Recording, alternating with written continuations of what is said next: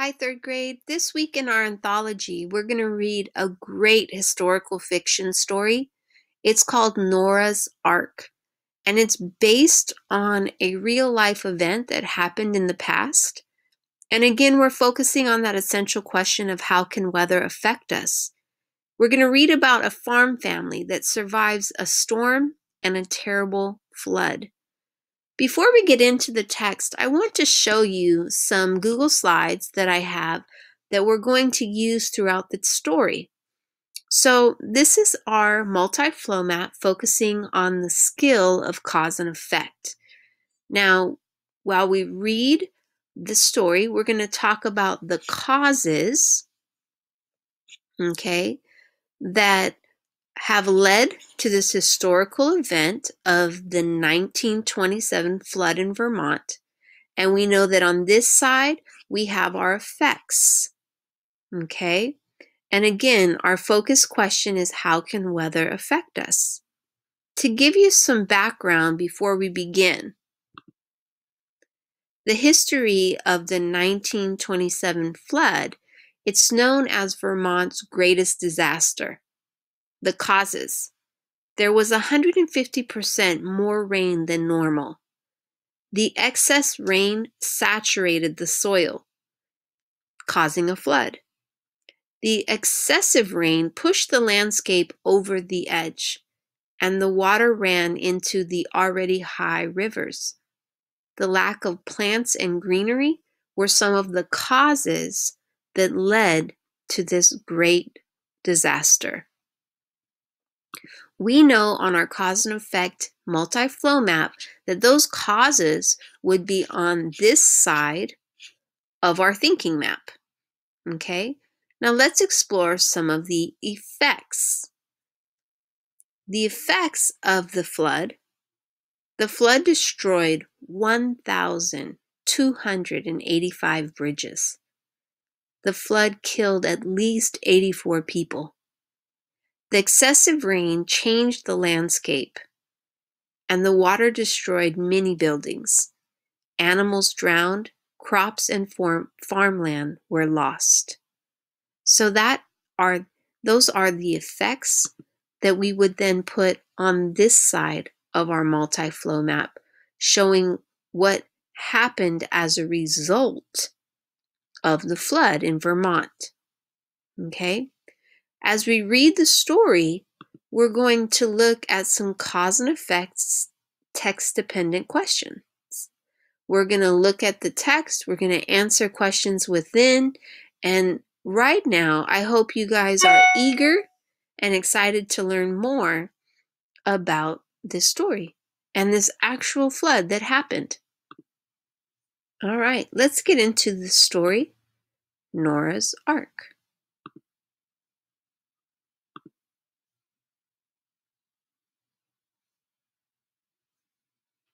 When I was born, Grandma said I was so small I looked like a little bird. That's why I was named Wren. Grandma may look small too, but she's made of granite, and she says I'm tough, just like she is. Good thing, or we never would have survived the 1927 flood. Grandma and Grandpa lived on a little farm by a river in Vermont. They didn't have much money, but there was always plenty to eat. Milk from Grandpa's cows, vegetables from Grandma's garden, apples and plums from the orchard, fish from the river, and maple syrup that Grandpa and Grandma made each spring. All right, so take a look at the illustration and look at them working together as a family on the farm, taking care of the different animals. You see Grandma, Grandpa, and Wren.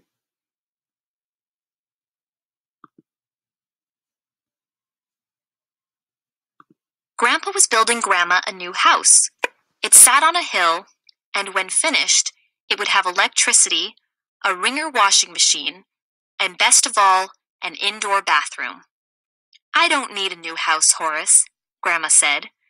We've lived here 40 years, raised 8 children, and been as happy as a family could be. That new house is just gravy. What do you mean? I asked her. Grandma thought how she could explain it to me. You like potatoes, Don't you, Wren? Yes, ma'am, I told her. Grandma made the best mashed potatoes in the world, with lots of milk, butter, and pepper in them. You could make a meal out of just her potatoes. You like gravy on them? I reckon. Grandma did make good gravy. But your potatoes taste good without gravy, too, I told her. Exactly, Grandma said. Gravy tastes good, but you don't need it, and I don't need that new house. I like living here. But Grandpa kept right on building. When it began to rain on November 2, 1927, no one along the river had any idea 9 inches of rain would fall in 2 days. Life in Vermont was about to change forever. The rain came down in torrents. It drummed so loudly on the roof we couldn't talk. Grandma spent the morning baking bread. By noon, she'd made 27 loaves. Grandma, why'd you make so much bread? I shouted. Grandma watched the water stream down the windows. We might need it, she said, but I couldn't imagine how we'd eat 27 loaves of bread. When Grandpa came in for lunch, he poured a quart of water out of each boot. I've never seen the river rise so fast, he said. I think we'd best get up to the new house.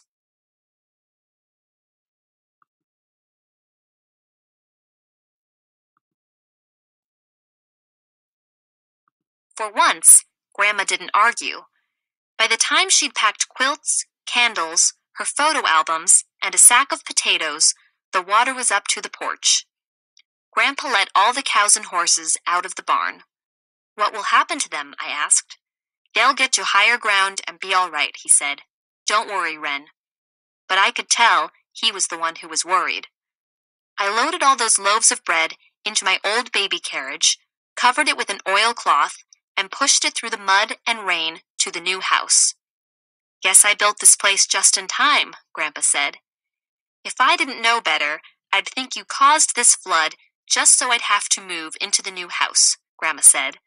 But she seemed glad to be on higher ground, too. We'd scarcely set foot inside when we heard pounding on the door. The 3 Guthrie boys stood on the porch, burlap bags in each hand. The bags squirmed and squawked. Our barn's flooded. Can we keep the chickens here? They emptied the chickens onto the kitchen floor. Some of our heifers are stranded in the fields, one of the boys said. We're gonna see if we can push them to higher ground. I'll go with you, Grandpa said. May I go too? I asked. No. Grandpa and Grandma both said at once. Be careful, Grandma told him, and he and the boys disappeared through the rain. Even with all those chickens, the house seemed empty with Grandpa gone. So Grandpa built this brand new house for Grandma up on this hill, not knowing that this flood would be such a disaster that all of these chickens would need higher ground. The flooding was happening below, so the neighbors were starting to bring their animals to keep them safe.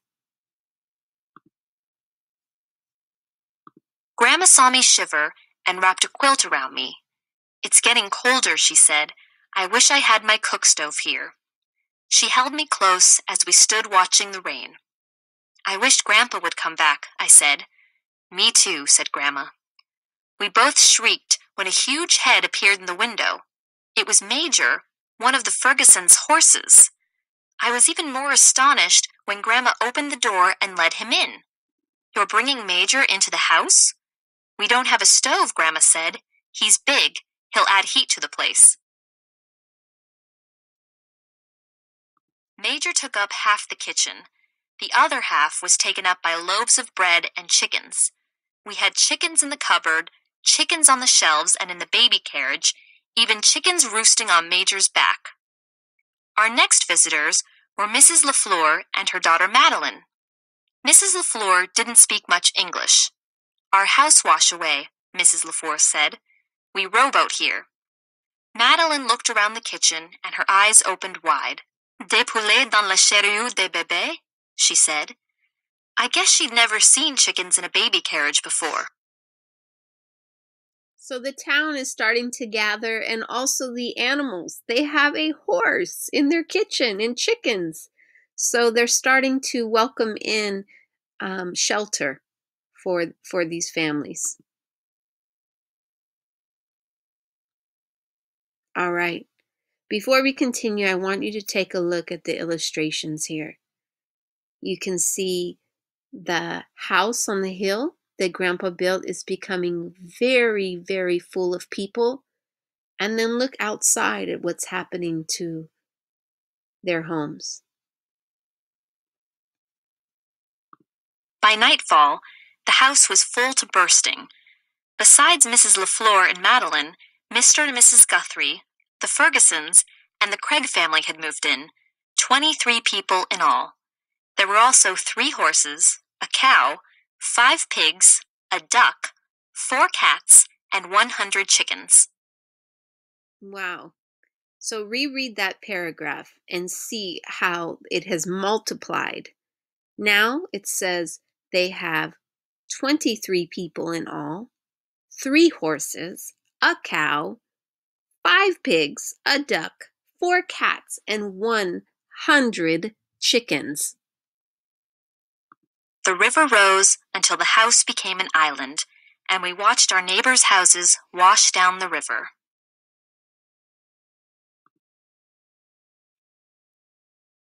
Mr. and Mrs. Guthrie had brought a side of salt pork with them, though we had no way to cook it. The Fergusons had saved their radio, a skillet, a bag of dried apples, and a 3-legged cat. They were delighted to find Major alive and well and in our kitchen. The Craigs had lost everything but the clothes on their backs. "We're just glad we all got out alive," Mrs. Craig said, which only reminded Grandma and me that Grandpa had still not returned. We had bread and dried apples for supper, and rainwater Madeline and I scooped out of the LaFleur's rowboat. The water had a few fish scales in it, but no one complained. With no stove or beds, we all huddled together for warmth, sharing Grandma's quilts as best we could. We sang Scottish songs and Row, Row, Row Your Boat in a round, and Mrs. LaFleur taught us A la Claire Fontaine, a tune that brought tears to our eyes even though we couldn't understand the words. Mrs. Guthrie told how her grandfather had fought at Gettysburg, and Mr. Craig kept us laughing with stories of his boyhood days in a logging camp in Maine. If it hadn't been for the thought of Grandpa out there somewhere, it would have almost seemed like a party. All right. So on page 492, right here, it talks about how the people, the Craigs, had lost everything but the clothes on their backs. And their attitude were just glad we all got out alive. It said that no one complained.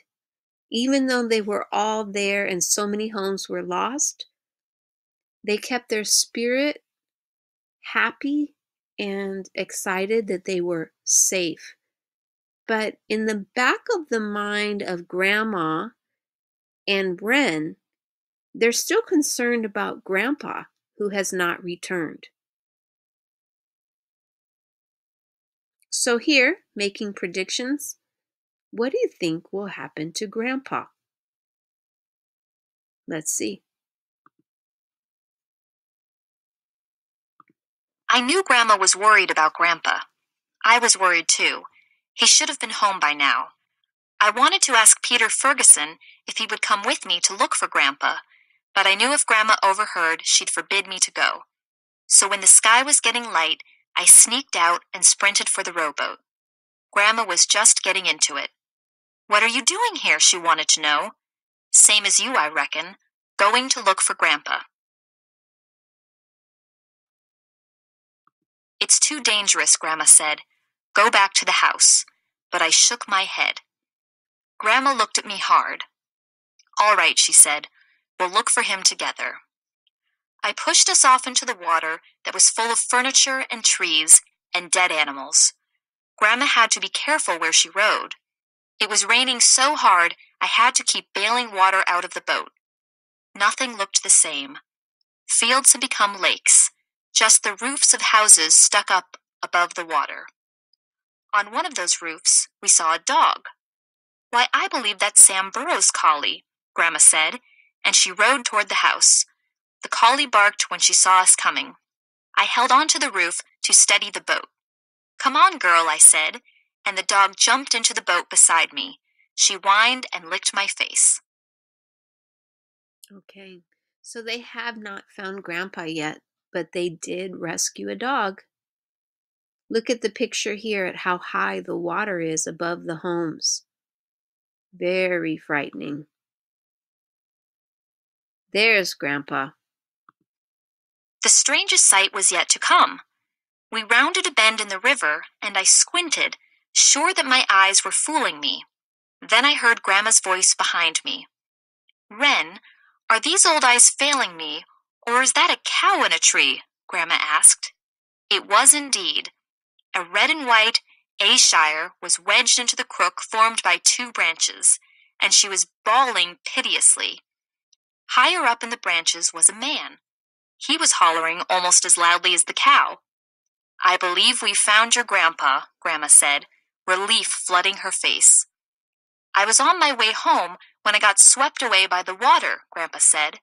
I thought I was a goner too, but when this cow floated by, I grabbed her tail and stayed afloat until she got hung up in this tree. We pushed and pulled on that cow, but she was stuck fast, and we finally had to leave her. Grandpa promised he'd come back and try to cut her free, but he was crying as we rode away. Okay, so what has happened to Grandpa? Was your prediction correct? I'm sure you didn't predict that he would be stuck in a tree with a cow, but yet they found him. It says that Grandpa was crying as they rode away. So Grandpa is very frightened, but he also made a promise to the cow that he would come back and try to cut her free.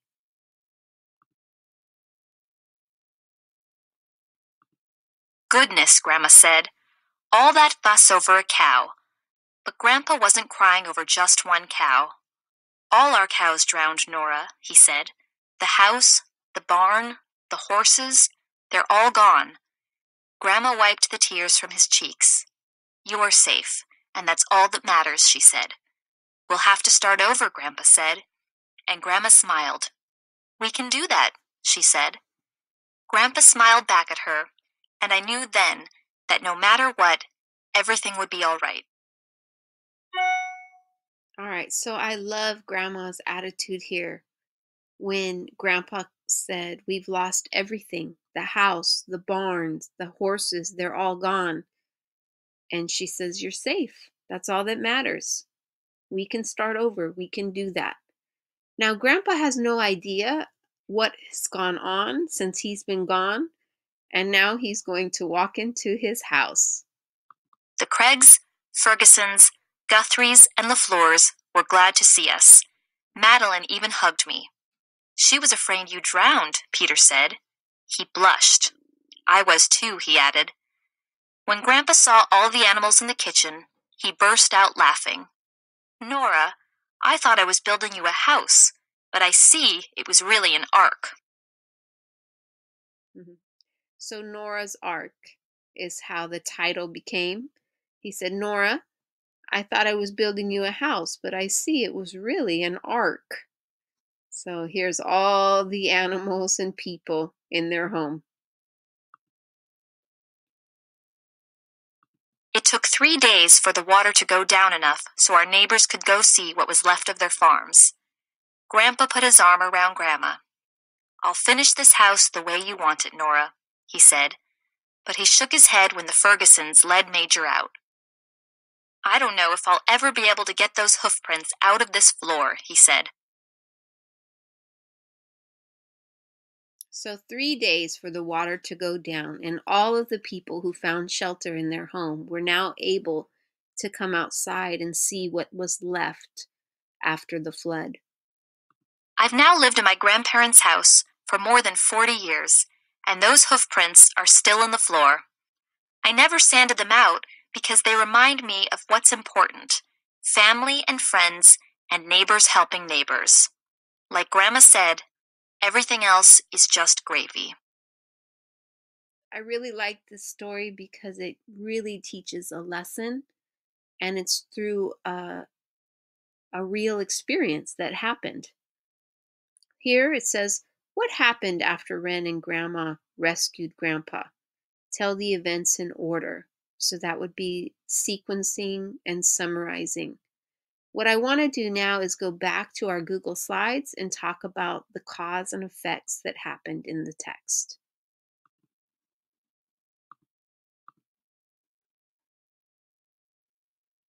All right. So according to the text on page 498, what causes Grandpa to cry? So if we look here into the paragraph, what causes Grandpa to cry? It says, Grandpa wasn't crying over just one cow. All our cows drowned, Nora, he said. The house, the barn, the horses, they're all gone. So the cause of Grandpa to cry was much greater than just one cow.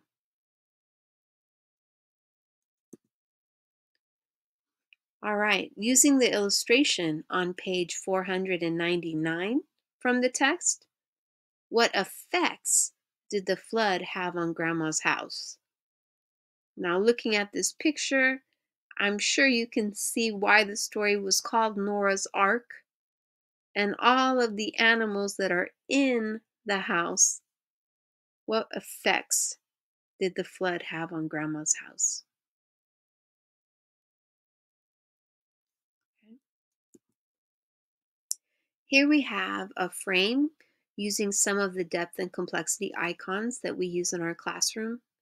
Our historical event of the 1927 flood in Vermont, and our focus question of how can weather affect us. We're going to talk about the impact.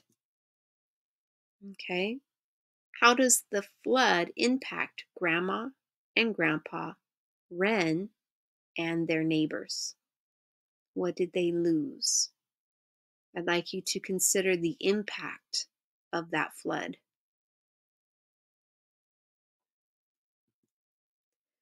For ethical issues, it states on page 492 that the Craig family had lost everything but the clothes on their backs. How does Mrs. Craig show what she values most when she continues to be thankful that everyone is safe and not worried about material things?